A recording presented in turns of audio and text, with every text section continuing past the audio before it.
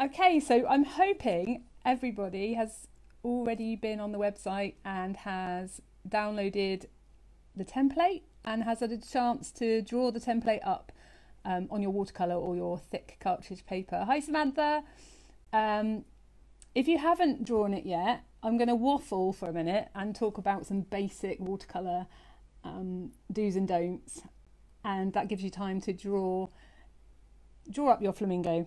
So on the website there was a download of a template that you could either draw it freehand if you like, or you could cheat, and I love to cheat, and this is a really cool way of cheating. And you can scribble on the back of that template with a really soft pencil, and then you can turn your piece of paper over and push it through onto your cartridge paper or your watercolour paper. So hello from Cyprus. Oh my goodness, this is exciting. Hi Joe. Oh, my dad's on there as well. Hi Dad.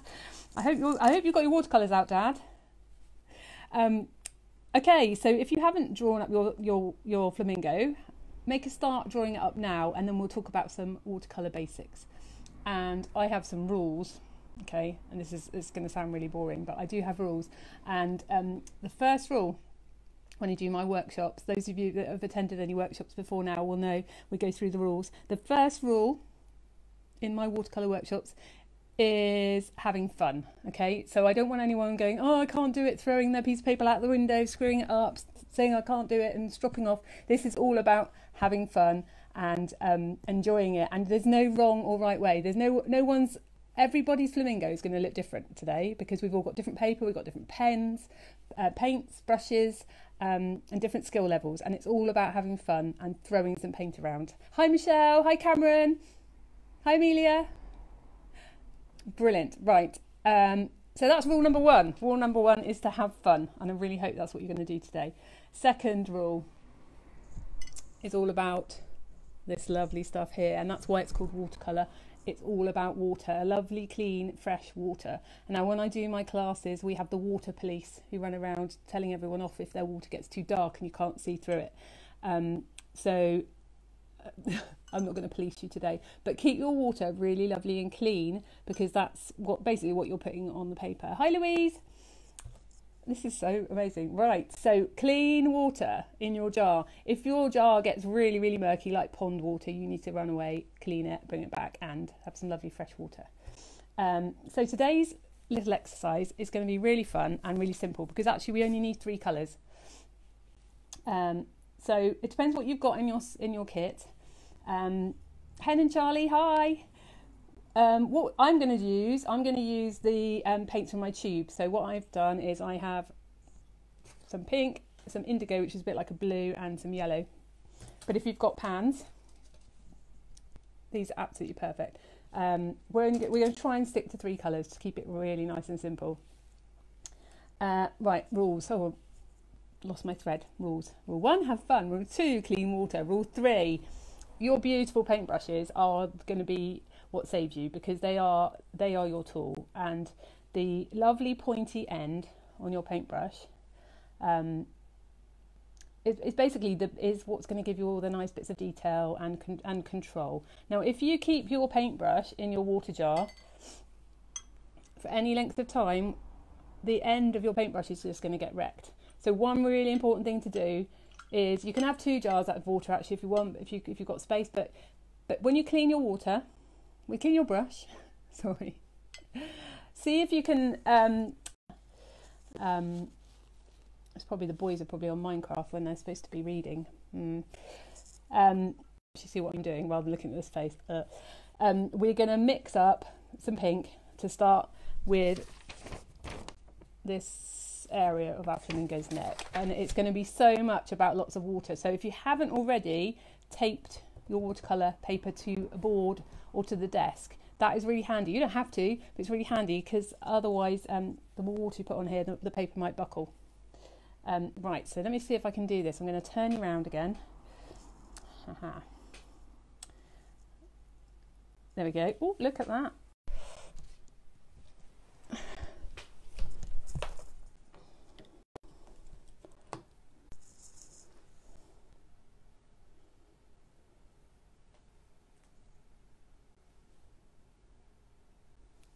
Can you see?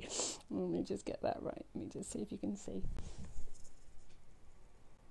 Okay, it's a bit darker than I'd hoped, but I've got the sun pouring.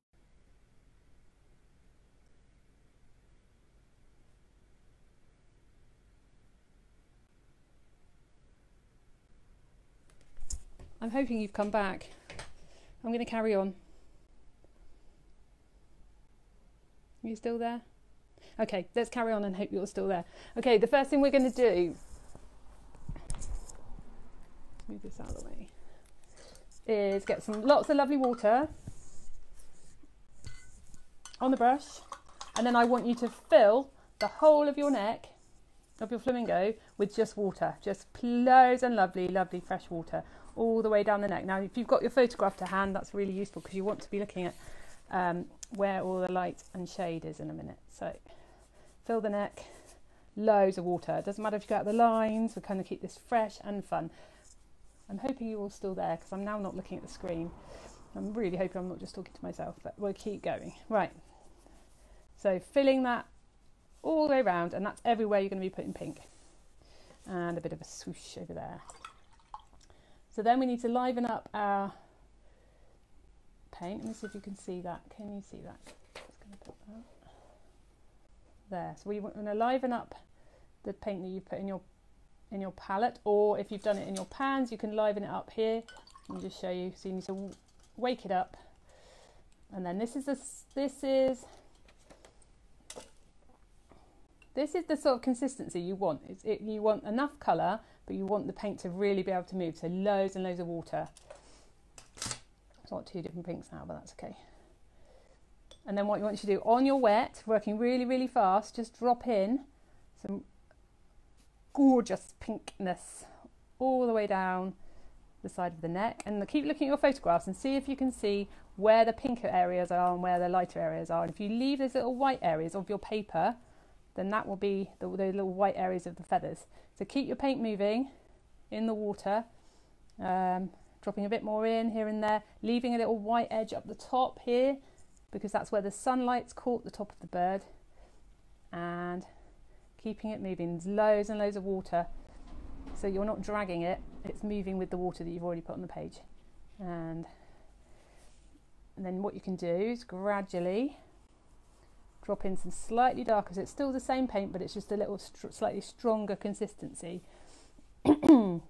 Excuse me. And then we bring it down and around, and that's why we're using a big brush for this, because we're not trying to concentrate on the detail now, we're just looking at the form of the flamingo. So we want to keep some light patches over here,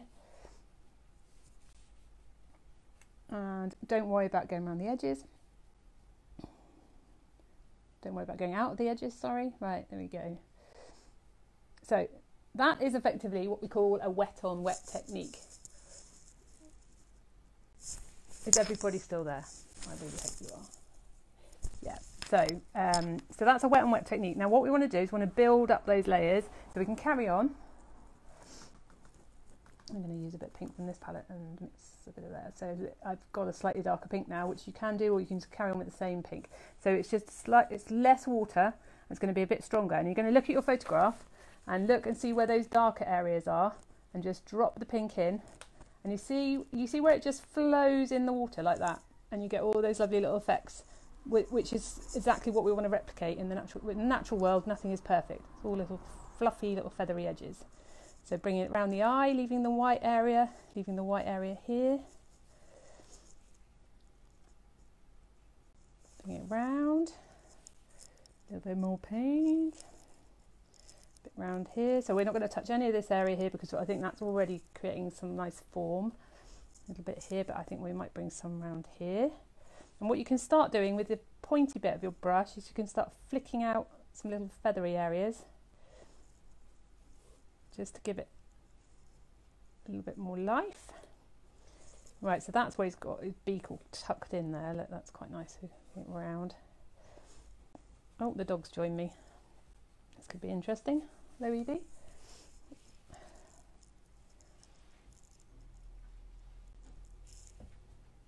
And that was the door, not the dog. Okay, so what we're going to do, we're I'm going to leave that. Oh, you can catch that bit, so you can get some tissue. If you get an area where it's blobbed, can you see where I've blobbed here? And I'm worried it's going to run. This is why I said have tissue to hand, not because I want any tears, because this is all about fun, but because I want you to be able to mop up any mistakes. So just there, I've put too much water on, so you can mop it up. And again, if you've done the same, if you think you've gone too dark in a certain area, just get your tissue out and do a little mop, because actually the tissue makes a really cool effect as well, which can look a bit feathery. So yeah, actually I probably should have left a bit more white there. It's very much trial and error with watercolour, and it's very much just letting the paint do its thing and enjoying it. Right, so I'm going to let that dry. So that's the wet on wet for now.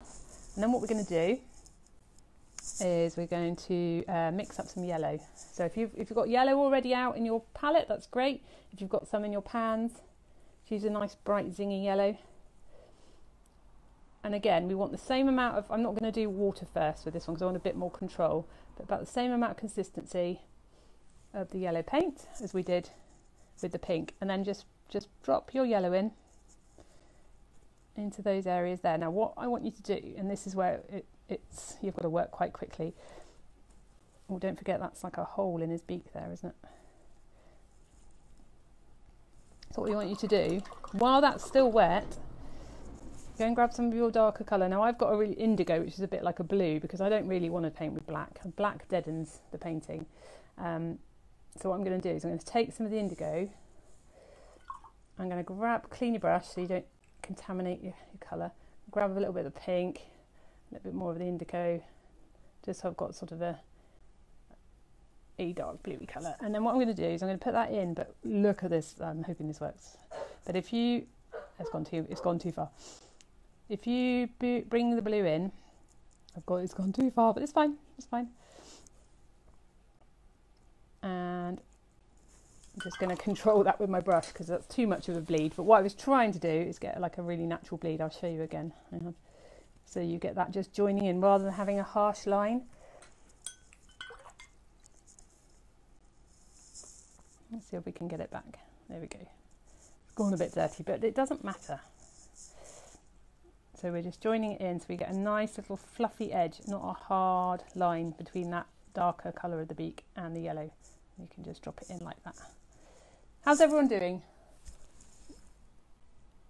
Oh, my sister's watching. Oh, hi Maria. Maria's watching. I have to lean up. Look at my phone now. I'm probably going to make it jump around. Oh, sorry. Oh, Jemima's there watching Teletubbies. Oh, Jemima, why are you watching Teletubbies, not watching me? That's my niece. Right, so there we go. So we've got some little dark areas around there. Again, it's gone a bit crazy. So just get your tissue, just dab it round, and you can always fill that yellow in later when it's dry. So now, if you want to speed it up, because it's quite warm in here, mine's dried quite quickly actually. But you can always use a hairdryer, or there's an embossing heat tool that you can buy, which I don't have. Maybe I'll put it on my birthday list. But you can hairdryer it, ready for the next wash. So we've already done some wet on wet techniques. This was wet on wet and gradients there, and then what you've done here was wet on wet. But you can see what's happened as it's dried. This area here isn't quite as dark as I'd like it to be when you look at the photograph. So what I'm going to do now, I think we're dry enough, not quite, but we're going to, for the purposes of not hanging around too long, I'm going to add a tiny bit of my blue to my pink, just so it's a slightly darker pink this time. And then I'm going to drop in, it's still a bit wet on wet, but that's okay. So I'm going to drop in some slightly darker pink, just to get that lovely little bend in his neck. There we go. Sorry, I sound out of breath, don't I?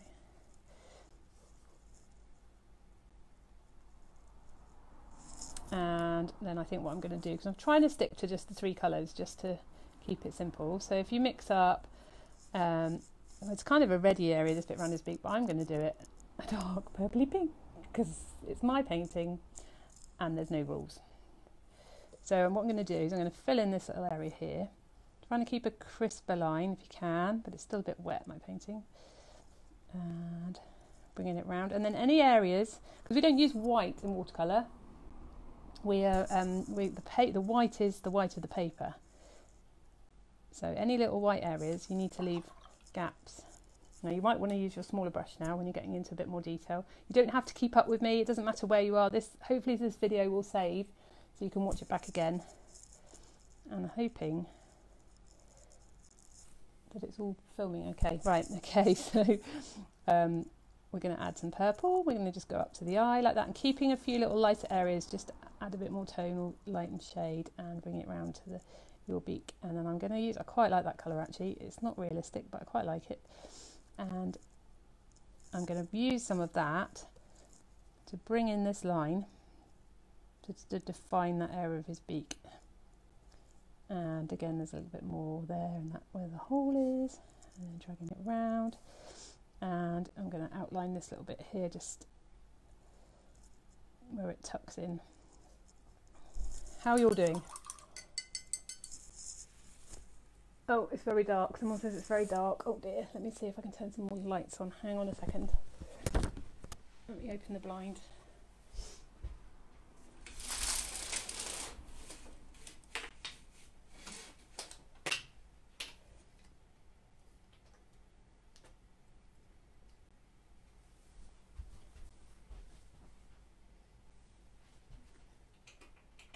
That's not any better, is it? I can't. Why is it so dark? Let's see if I can move it along.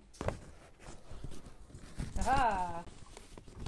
Because I've got that patch of sunshine. I didn't plan this time of day, did I? Okay. Bear with. I've got a funny shadow now. Oh. Right, when I do another one of these, if you even want me to, I will try and get the lighting sorted. I think I'm going to have to go back to that area, sorry. Okay, how are you all getting on? Are we still there?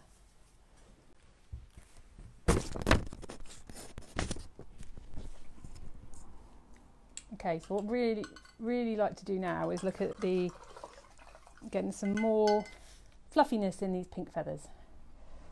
So really I should be letting this dry a bit more, so I'm just going to see how this is going to work on this paper. Depending on the quality of your paper as to how much of a wash you can put on, the more expensive, thicker papers will allow you to keep going and keep going.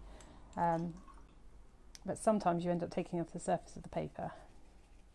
But we are just going to have fun with this. So I'm going to bring some darker bits of pink round, keeping lots of water still moving, so you can get all those little natural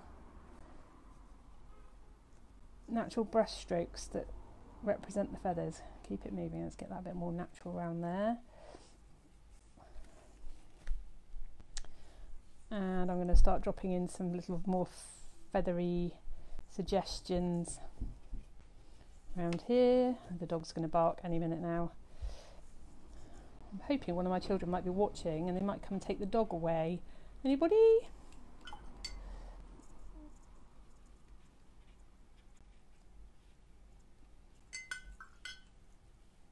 Okay, and then a bit more pink. Let's go a bit darker up around the eye.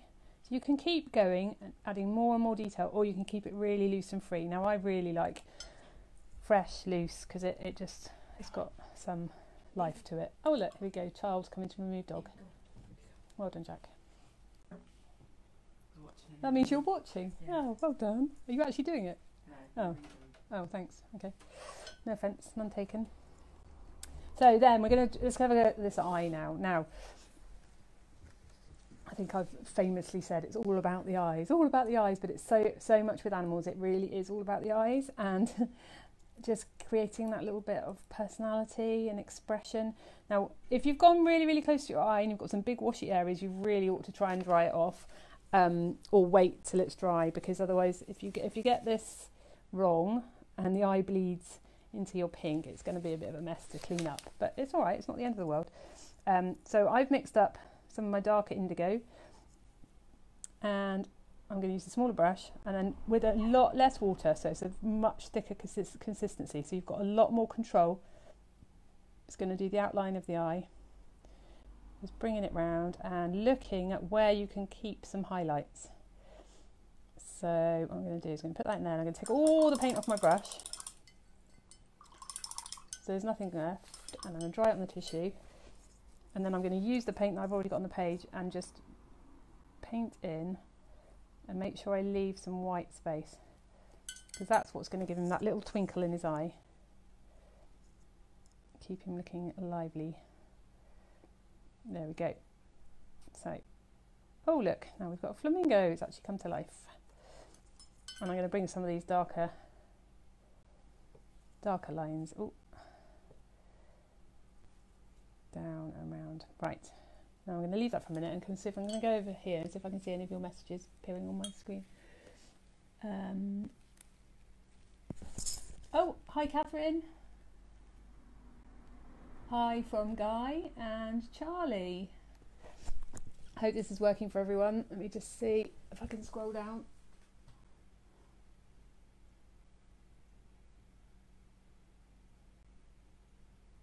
Oh,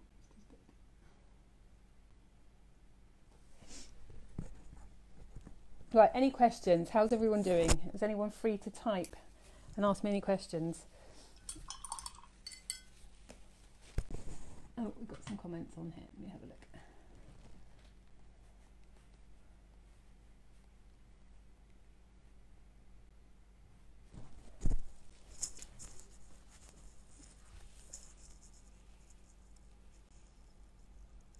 Oh, hello.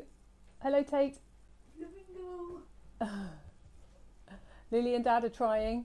Excellent. Can't wait to see your results. So what I'm really hoping is that at the end of this, you might be brave enough to take a quick picture and share it with me, because I really, really would love to see what you're producing. It would be really cool. Right, I'm just going to see how this is drying. It's still quite wet, actually. Carried away. Okay, so once you've dried this area, so I would probably hairdryer it, or just walk away, make a cup of tea, come back. That's when you want to start to add in a few more little feathery shapes. Now mine's still probably a bit wet, but I can just start adding in. And if you look at your photographic reference and you look, and what I tend to do is half squint at your picture. So while you half squint, you can really then pick out the form and the light and dark. So where it's light at the top and where it's dark at the bottom, and that's what makes it a solid 3D object. So what we're looking at now is just making that a little bit more 3D, dropping in a few darker feathers around here in a bit more detail. And then we're going to have some fun. I mean, even more fun than you've already had, obviously. So we're just going to drop in. You can use your small brush or your big brush. Dropping it round. A few more bits on the head. I still think this area isn't dark enough, but I think that's because it was too wet when I added it in. Let's go. There's a few more little feathery areas here. You can keep going and keep going until it's a really highly detailed illustration, but it's absolutely up to you, and it's all about having fun and really enjoying it and not stressing. So looking at this now, I think there probably needs to be a bit more darkness just underneath here, and I'm going to bring this colour around a bit darker here. And you can remove all the paint from your brush, wipe on the tissue, and then just blend in that little area you've done. Right, I don't know what stage you're all at. I'm really hoping it's working. And if anyone's still there, well done for hanging on. But this is the fun bit. I really hope you haven't missed this bit. So once you've finished and you're completely happy, this is the bit that I think brings painting alive. Now, you can use the blue, you can use the pink, you can use the yellow. And all I would ask you to do is let the person who's working next to you know, cover up any soft furnishings or anything you're precious about before you go crazy. So using your big brush, clean water, and I'm going to use pink because obviously it's flamingo, and you want a lovely sort of, let me see if you can see that, lovely loose solution of paint. And then we're just going to get the paintbrush, and you can use an old toothbrush or whatever you like, but this is the way I like to do it. So paintbrush, and then you drop your finger down and flick and flick and flick, flick and flick, and this is the best bit, and it means you're nearly done. And actually, a little bit of blue might work. Let me just see, it might be a bit dark, but yeah. Oh yeah, a little bit blue as well.